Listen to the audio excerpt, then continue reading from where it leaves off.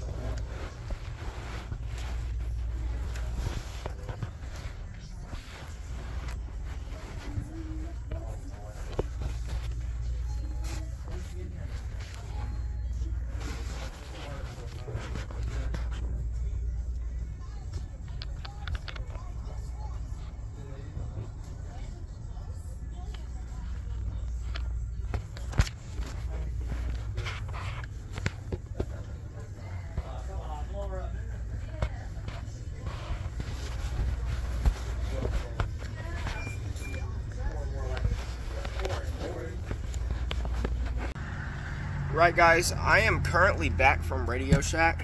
This is the next day, but I'm just going to go over what I bought. I only bought one thing because it was a really good deal and I didn't really need anything else at the moment. But I just bought this little, well, it's not really little, but a 62-inch antenna as a spare to put into my mag mount if this one ever falls off, gets bent, or gets stolen. I have another one to put in there. But yeah, $16.99 for 62-inch CB antenna. That's almost like wholesale pricing. Like I see these antennas going for like 35 bucks on Amazon and eBay and everywhere, and that's without free shipping. But this one whips around a good bit, so I'll probably just end up keeping this one in the back of my truck. But yeah, so let me put that back in there. Clap truck. But yeah, so that's what I bought at Radioshack. And I also looked at some of their like audio stuff. I was looking at a subwoofer that I can use to put behind my seats in here, and they had quite a few options, so might be seeing a subwoofer in like the next year. Next time I go up there, I might buy one. I don't know, but yeah, they have great prices like compared to like Best Buy and Amazon.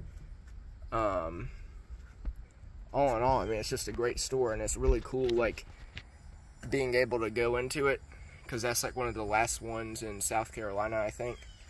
But, anyways, just wanted to make that short little video about the antenna and about Radioshack, so I'll see you guys in the next one.